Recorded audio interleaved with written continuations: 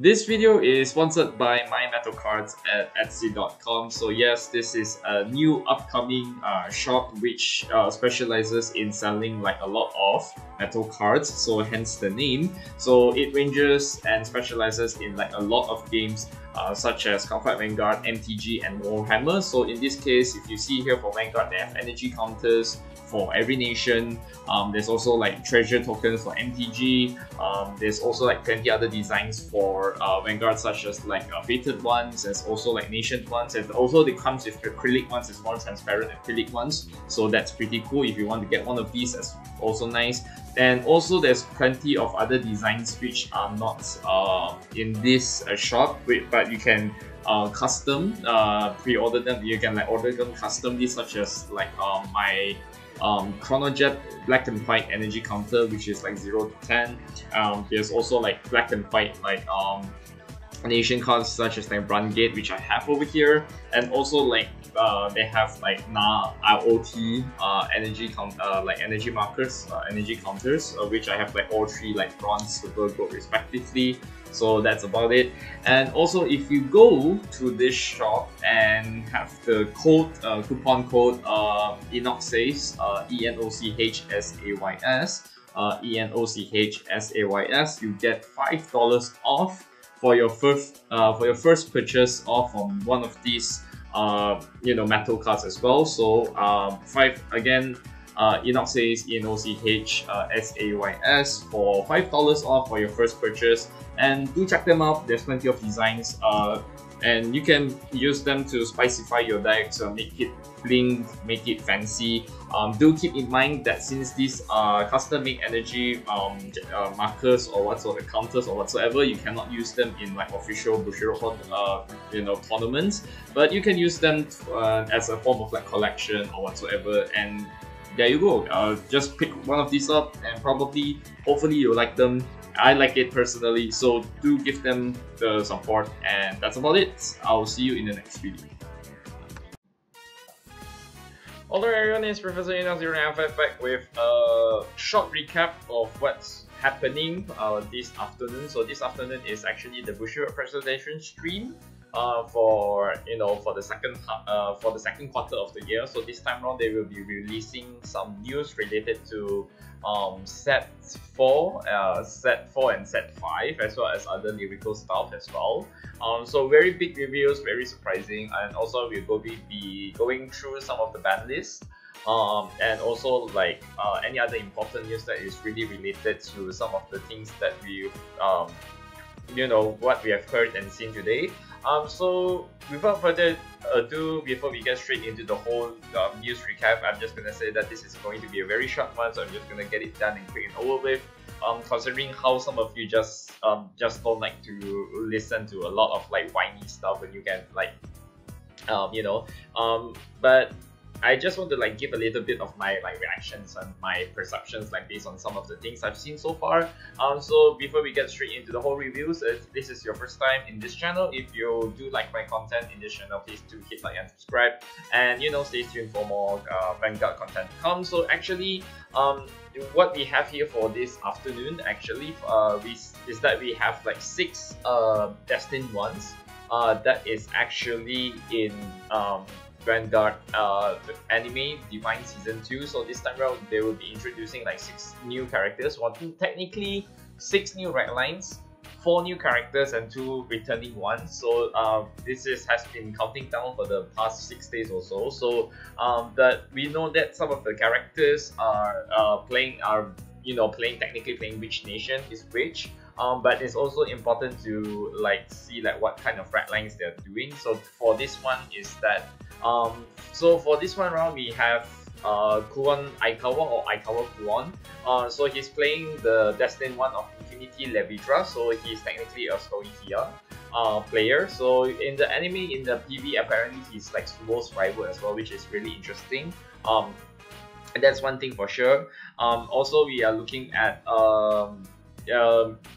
what's her name again? Sionji Yuna. Okay, Sionji Yuna is technically playing Lyrical Monasterio, and her Vanguard is Destined one of Supremacy Lisha Bell. So just to give you guys a closer look as to what her art looks like. And on first glance, actually, I thought when her character first revealed, some of us were speculating if she's playing Laurel Nero, which is quite funny, but obviously it's not. It's actually a new red line, which is basically, if you can look closely, that's like a cat girl per se.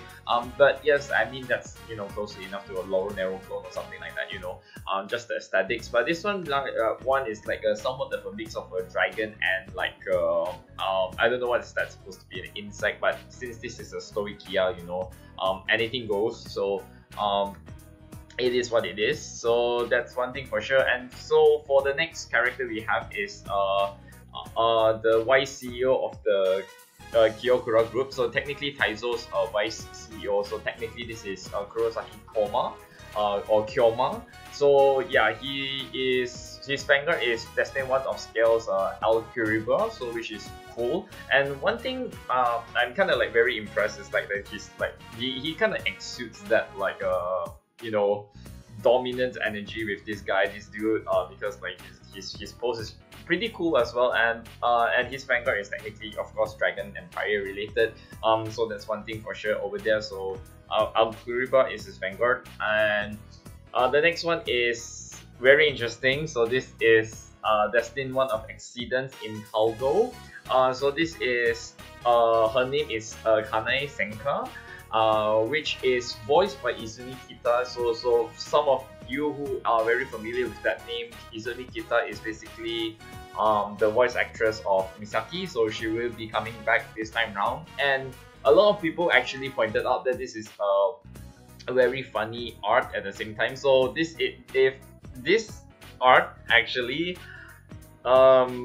how would I explain this? This kind of have a resemblance to Alter Ego Messiah, right? So which is not very far-fetched as well, and also like it's kind of like Ezo in like a, you know, Ezo in a mecha suit or something along those lines. So I've seen people actually like try to do that comparison, which is not wrong. You know, it's technically like a mecha per se. It's an alien slash mecha, because you can see it's like a little bit of that robotic gear mecha-ish vibes they can give you. But then again, the art is like almost look the same as like Alter Ego, which is also not surprising, because this is also drawn by Hisashi Momose, who is also the I would say the artist for both Alter Ego and also in Powder as well. So this is also like this character Senka is also Nao's Toiling to the Bio is also by like Nao's childhood friend, so it's just interesting.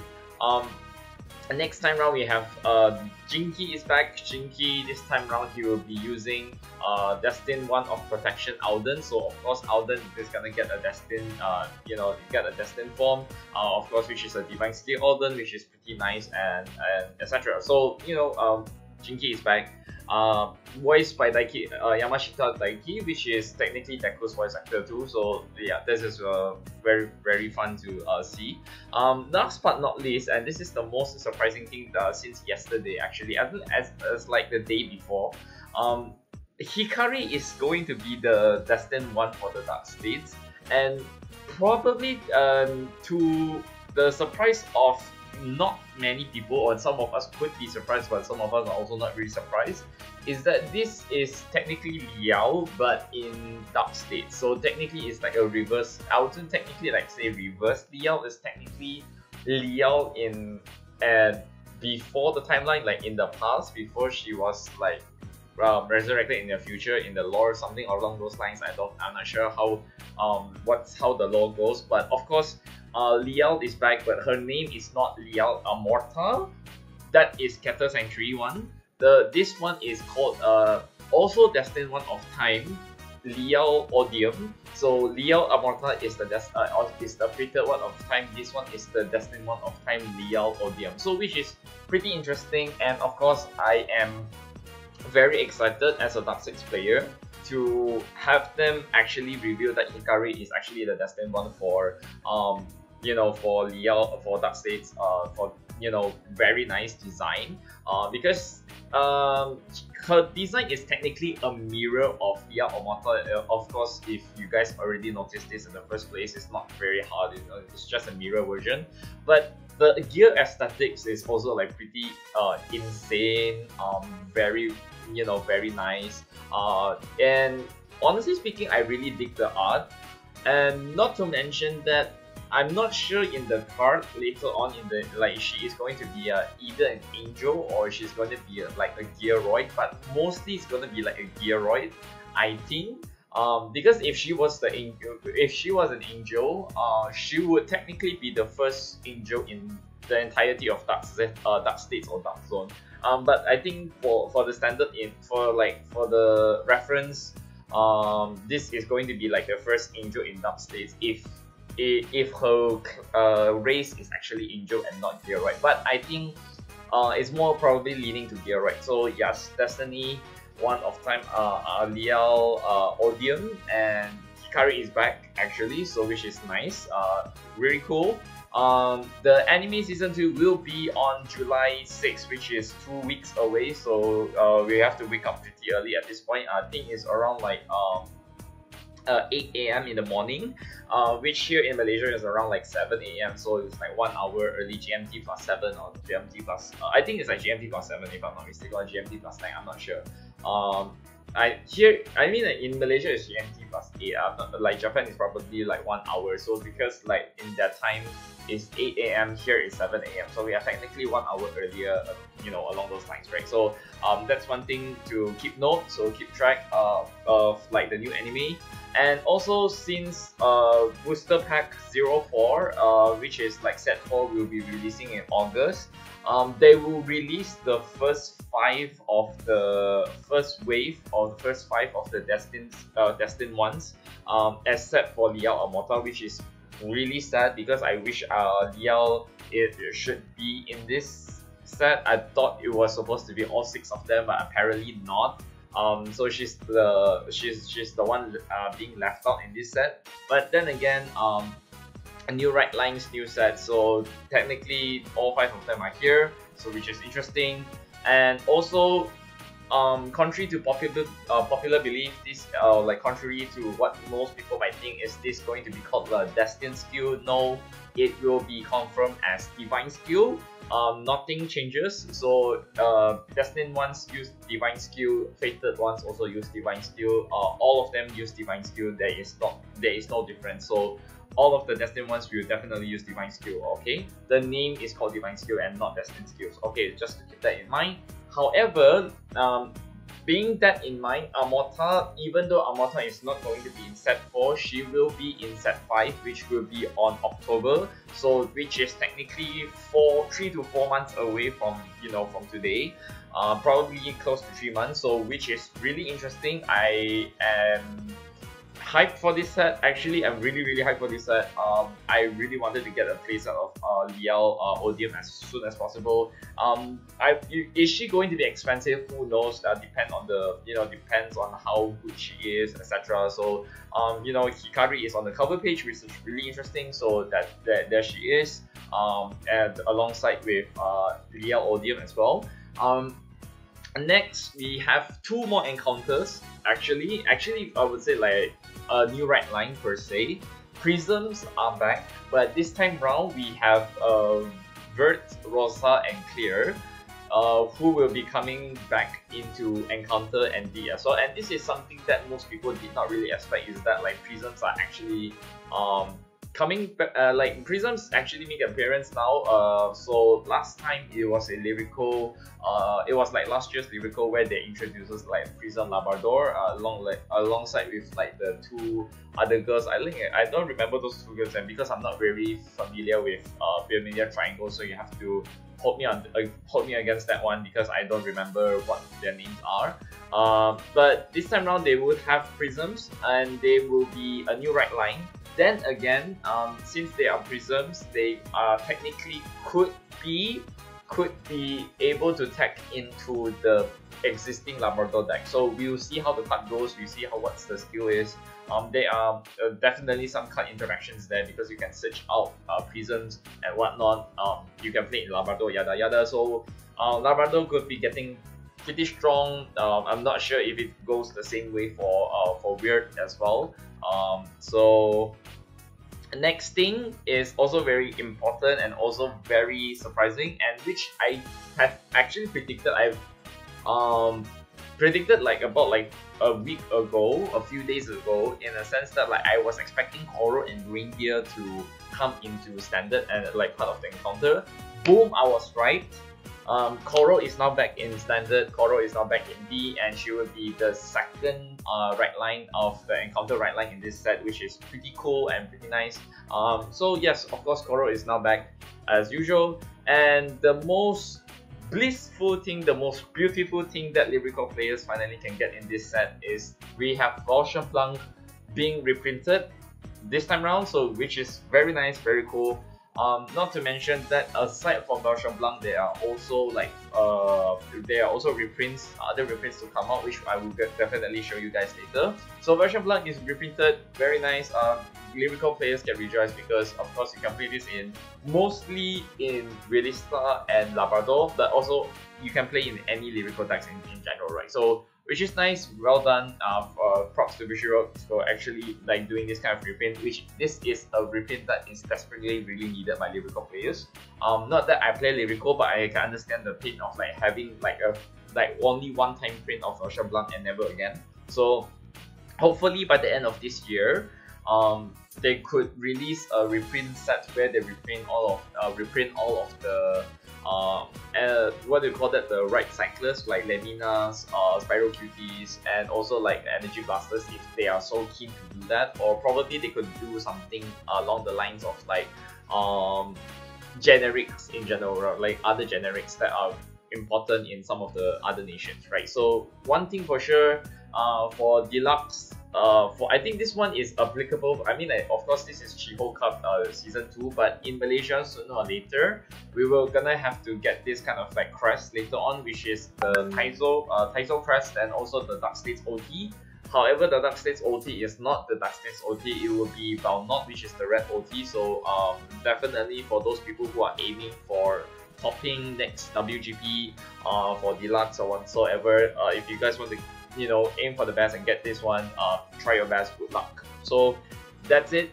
Next thing we have here for Deluxe VR Pack Volume 2 for 2024 is that we were getting all of the right lines from DZBT01 up all the way until the current one, which is in DZBT03, and also right lines like FR right lines for Luhan and also Zetlans, which is also nice, which is very interesting. So yes, you can see we have the Blank Maya right line, we have the Welshroad right line, we have the Astrum right line as well. This one is some of the QS, the Quick Start decks right line. Trial deck right lines will also be here. They are all 80 types of this. That the next 7 cards is still not sure what are those cards yet. It's up for speculation as to like what to like. Who are the cards that is going to be reprinted in FR, so keep an eye out for that. So as you can see, there's also the Mordalian right lines, there's also the Rezaio right line, the Magnolia right line, Lascaria right line, etc, etc. So plenty of very new cool FR designs for all of the right lines as well. Michu, of course, Michu, I'm not gonna go through the whole length of like doing Michu, so but technically speaking, to make things short, this Michu is not considered as a dress up, it's just like considered as like, since this is the glitter, since Michu and Noctuno is considered as glitter, this is not a glitter deck, but it's also like decks like Red Eva, like Poison in Paradise Eva, Iridescence Flash, Rorova. It's the new grade 3 form for Michu, which is awesome. So I'm not gonna get into the skills. I think like if I put it here, you guys screenshot it and then you just read it, but it's okay. I mean, just do that. Grade 3 common support for Michu, which is okay.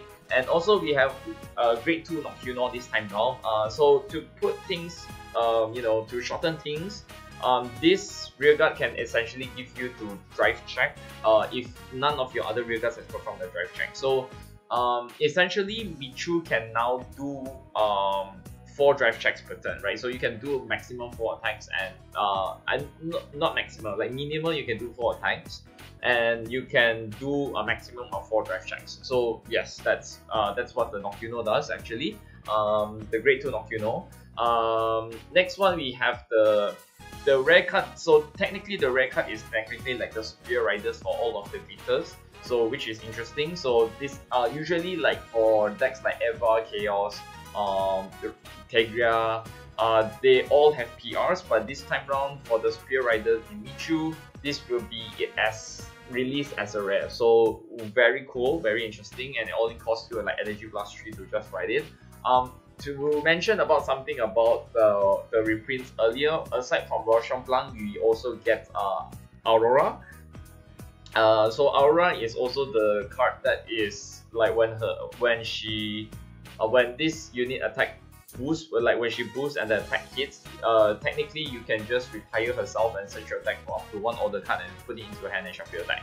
Highly sought after card, has a lot of like playing rates, because like decks like Lutetia might need it, decks like Kyoka might need it, or you can just take at least like 1 or 2 to like search for like your gems and your Regalis piece, Sanctitudes, because this is not restricted to looking for Regalis piece as well.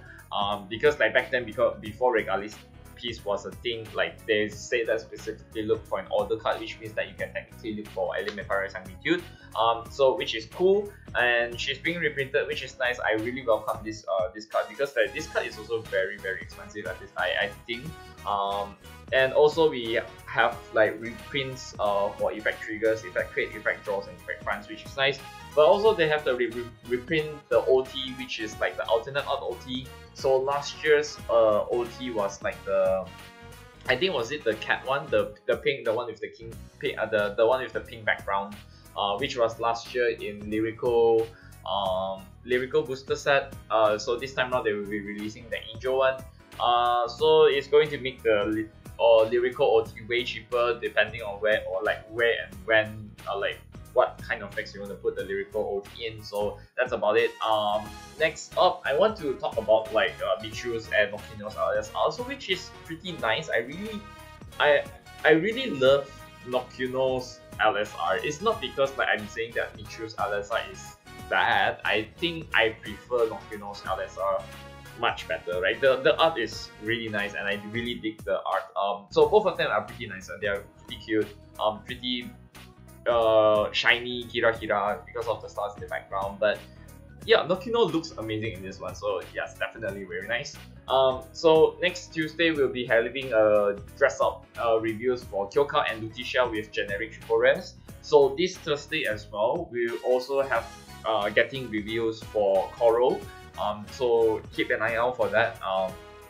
So for some of us, and I think that's about it. I think this is going to be a rather quick recap. I'm just not gonna like check it any further. And I think I'm gonna end this video right here, right now. So do put it in the, oh yeah, before we get into that, the whole debacle about the next week, right? Okay, actually, as a matter of fact, there is no new ban list, which is pretty funny. There is no change in the ban list. There is no unbanning of Stigana. There is no choice restriction. There is no self-on ban. Yada yada. All 3 formats in this stream this time round, no change whatsoever. So that's about it. But however, there are also like Bushiroad also released how you say, like a statement, a press statement about like some of the decks are pretty much on the watch list, like Vagra, Shiranui, Salga on Rezael with Salga on Hostage, Hostage Lua, Hostage Rezael, because of the set orders.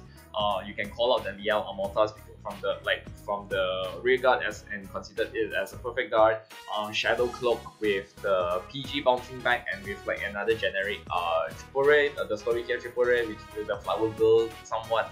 I'm not entirely like I don't understand the details, or like the full details of it, but those are some of the list of decks and cards that are on Bushiroad's watch list for the time being. So until they make a proper decision on like what to come out for the next ban list in September. So the next presentation stream will be on the 23rd of September, if I'm not mistaken. So we have to wait until then and see how things goes, right? So that's about it. Anyways, I'm gonna end this video right here, right now.